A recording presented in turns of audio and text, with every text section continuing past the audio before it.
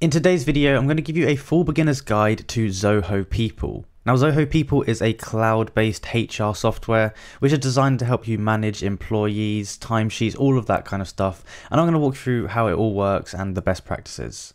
So first things first, if you haven't already signed up for an account, go down below this video. There should be a link there. If you click on that link, it will take you to this page here, and that will give you a 30-day free trial to Zoho People. So once you've got to the page, it looks like this. You want to click the Access Zoho People button, and it's just going to ask you for some onboarding questions, your name, your organization, your phone number. Fill that all in, and it should take you to this dashboard here, and we're ready to go. Now, on first glance, it does look a little bit intimidating, but once you sort of understand how it all works, it's really simple to use, and it's actually a really great tool. The first thing I'd recommend doing is going over to the left-hand side and going to Organization. This section here is where you're able to add all of your employees, and it's very easy to go ahead and do. You just want to go to the top right here where it says Invite User, and then it's going to ask you for some questions. So you've got the employee ID, which you might already have, or you can just make it up. You have the preferred name, so they have maybe a nickname that they prefer to be called or something like that. You put that there.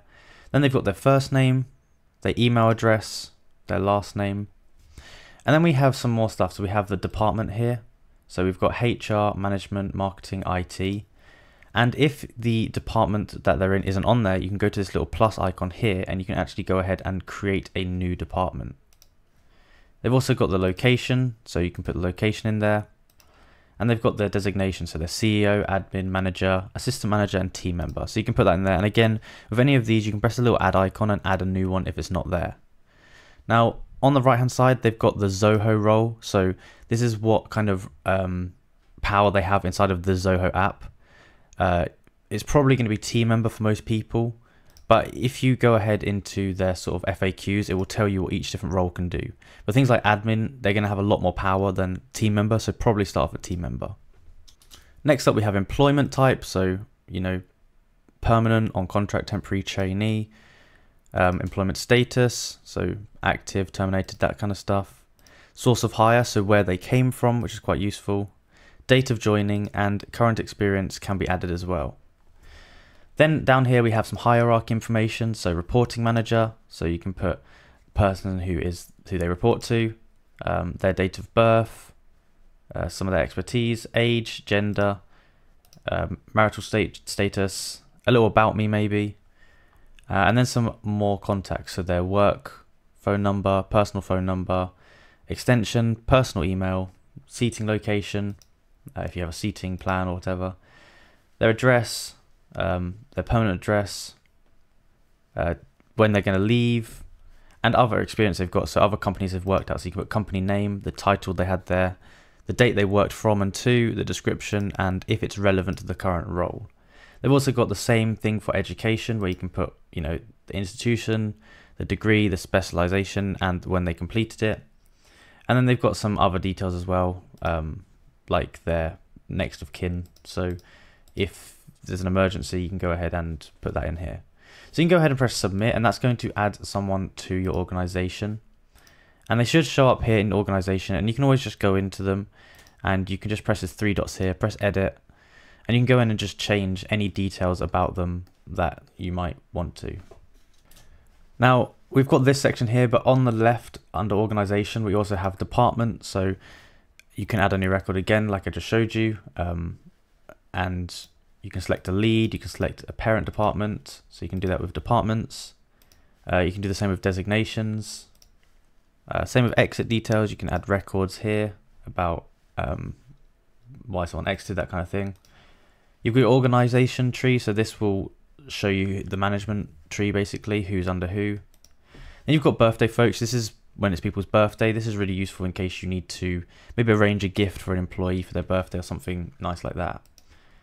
You've got the new hire sections. This is people who have been hired recently.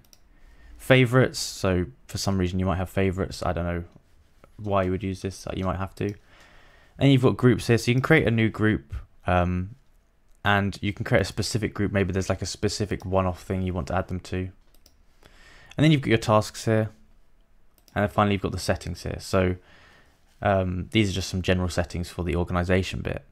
So once you've added some users to your organization, they'll show up in the home section here. You'll have all of your different widgets that I've just shown you, so stuff like birthdays, new hires, favorites. You'll have all of that showing up here, and you can also mix and match the tiles if you want to organize them differently. Now once you've done that, they're going to be given a self-service role here, and the self-service role is going to be a way of them managing their own things. So they're going to have their profile here. They can also add some stuff to their profile if they want to. It's going to show the team they have if they have one, and there's going to be the calendar here. Now on the calendar, they can right click it or they can click on it, and they can apply leave. So they can select a type of leave, they can select the dates, stuff like that. We've also got the time off here, so this is going to track how much time off everyone has. So it shows you in days how much time off you have available basically. And you can apply time off here, just like that. We also have the time tracker, so you can go ahead and log time. So you can either log time for daily, weekly, semi-monthly or monthly. And you can press this button here, and this is going to go ahead and start counting your time. And you have to select a project for this, but it will count the time for that project. Next up we have attendance, so it will show you the attendance of the person, and down here it's going to show you the the payable days, the paid leave, the weekends, absent, all of that kind of stuff down there. We've got files in case I need to add any files, maybe a doctor's note or something. Delegation, so any tasks they've been delegated to. Goals, so any goals they have for their work goal. And any cases, you can raise a case and get it answered basically. Then you've got exit details and travel expenses here. So if you've got some travel expenses, you can add a record here, description, date, basically the pricing of it all, what currency it was in, and you can submit that, and then that can be approved for you, the same as like travel requests and things like that. So when somebody tries to or asks for time off or puts an application for it, you can come down here to where it says time off, and you can go, well, there's going to be list view, calendar view, and there's also going to be this time off application section here. So when somebody does go ahead and put in an application for this, it will show up there, and you can either approve or decline it.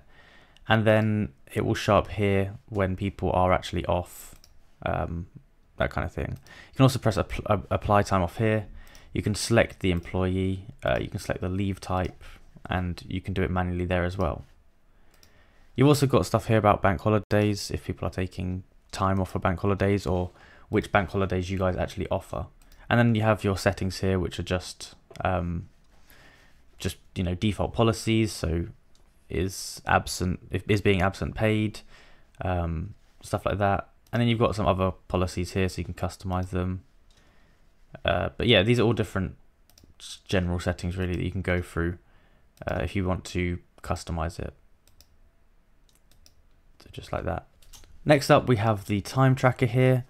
So this is very similar to what I've just shown you, except this, you're going to be able to go onto each different employee here, and you're going to be able to see their time, the time that they've logged. And if you want to, you can go ahead and actually log time for that specific employee. You have to pick a project. I'll show you how to do that in a second. So underneath the time tracker section, go over to where it says projects/jobs, and you want to click on where you've got jobs, you've got projects, you've got clients. So if we go into projects, we can add a project here, and we can just put a name in. So we could say costing one or something. It's going to ask us for the client name, so we can press the add button here and add a new client.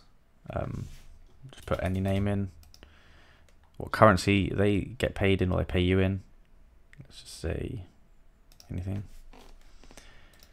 Submit that. And then here we can put the project cost. So this is going to be in the currency that we just put into here. So we'll just put any number for now. The project head, the rate they're getting paid per hour. So put any number. Who the project manager is. So you can put that in there. And the project users. So we can go into here and we can select the different users who are part of that project. Just like that. And if we want to, we can just select a department as a whole. Then inside here we can add a description. Just like that, and you can submit this, and that is a project ready to go. Now we can go over to jobs and we can add a job, and we can put the job name, we can put the project, so the one we just made for example, start date, end date, the amount of hours, the rate per hour, description, reminder, users, billable status, and work items. So maybe you've got something like some data entry, you maybe put that in here, and then you can just allocate that to a user with a set amount of hours and a pay per hour, just so you can keep it organized. And then by doing that, you're going to have your timesheets here. So you can create a new timesheet.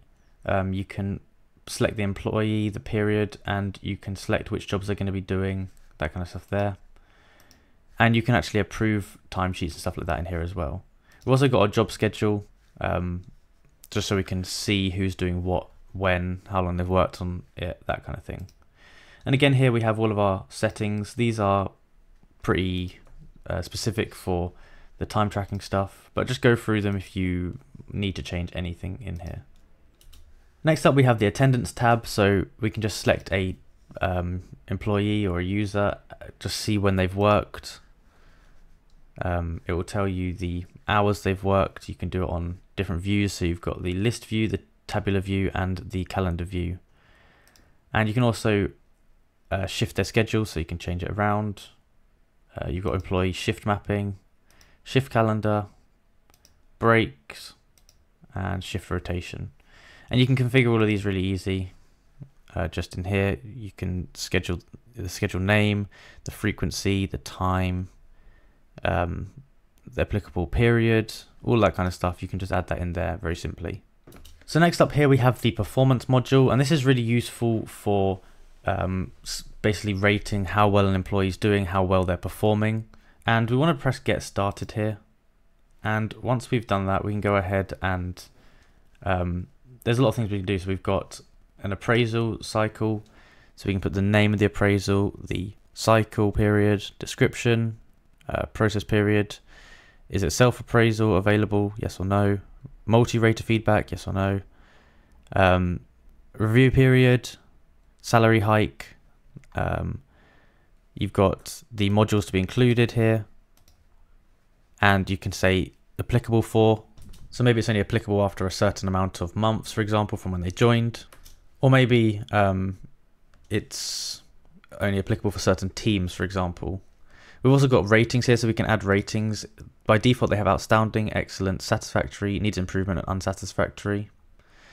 You've got normalization, you can enable that. And you can have the reviewers, so reporting to, and you can select how many levels you want that to be reported to.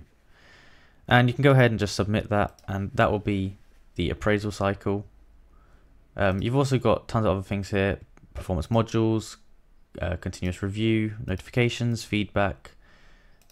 This is where you can select different types of feedback options. So you've got reporting to, peer-to-peer, 360-degree, skill set, KRA, competency. You've got all of these different ones here that you can kind of go into and basically set the parameters for performance stuff.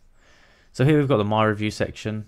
You've got your KRA, you've got your skill set, goals, competency, and feedback.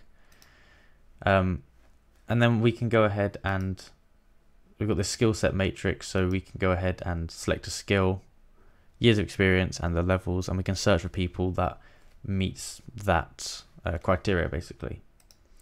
We've also got here our employee salary, so we can add salaries if we want to, or we can just look at the salaries. We've got their goals, so we've got the goal name, the due date, priority, description, progress, assigned by, assigned to, all of that kind of details there. And we have the multi-rater review as well. But this is just really useful for keeping on top of employee performance, just making sure they're meeting goals, expectations, that kind of thing. We have our files here, so any kind of files that may need to be shared, you can add them in here, and this is where they've been shared with you, shared with your role.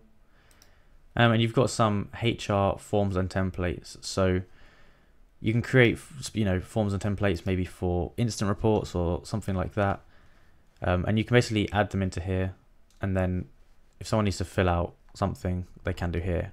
For example, this is a company handbook, and you can put that there so all the employees have it available for them to look at. Next up, we have the travel section. So you can request travel. You can put your travel expenses in there. You've got your tasks, and again, you have your settings. So you can add new forms if you want to, for whatever reason. Maybe you have food costs or some kind of extra expense that you need to categorize differently. We have our tasks here, so we can add a task in here, pretty simple. We can track the tasks. We've got our all task section, and we have the form view, and we have our checklists here that we can go through. Here we have announcements, so we can add announcements. It's pretty simple to do. You can put your title in here, you put your message in here, you can select you can format it however you want, and then you can publish it. And I believe you can select who this goes to. If we press publish, hello, yeah, I have to make the subject. So there we go, I've posted that there as an announcement, and then people can like it and put comments on it. We have our cases here, so people might have some questions for you. You can go ahead and put that in. Employee engagement, so gather honest feedback from employees through anonymous feedback. Conduct impactful surveys for your employees to gauge engagement levels across various metrics, and gain extensive insights through various survey reports. So you can create all of these. These are really, really useful because you want honest reviews and stuff like that. So this is going to be completely anonymous, so employees can give feedback on lots of different things. And you can go ahead and just customize this to your liking and publish it. And you can set times where people can put that. You've also got your HR letters here, so address proof, bona fide letter, and experience letter. You get your tasks and settings again in here, so you can create different forms. And then we have the whole onboarding here as well. So this would be for a new candidate or employee. You can add them into here, just like that. They have the more section here, and they have this customized tab, so you can actually turn on or off the tabs that you want and the tabs that you don't want. We have our reports down here as well, so we can actually create reports based on a ton of different things here. Salary distribution, all of these different ones you can just go ahead and create. And that's pretty much everything from the app itself. There's a lot more you can go into in detail, of course. You could spend hours going into real detail about this, but that's basically a basic overview for beginners how it all works. Now if I go over here, I'm just going to show you the pricing for it. So this is how the plans are broken down. Essential HR is 83p a month, billed annually. Professional is £1.50. Premium is £2.50, and Enterprise is £4. You can select which plan you want. So let's say we want this one here, which is pretty affordable. You can select the number of users. So let's say we have 10 users, going to be £480 per year for the users. And then we can add some add-ons. So we can have support, we can have API calls if we need that, extra forms, extra storage, jumpstart. So they've got some sessions there. And then we could basically pay for that, and that should be ready to go. You can also pay monthly. It's going to be slightly more expensive, but I think maybe 5% more expensive. But if that's what you want to do, then you can go ahead and do that as well. But that's basically a beginner's guide to Zoho People. Now, as I said, if you haven't already signed up for it, use the link down below, as that will give you a free trial for 30 days so you can test it out, see if you like it. But yeah, thank you for watching the video. I hope you found it useful. If you did, please like and subscribe and comment down below that helped you out. Thank you for watching, and see you in the next one.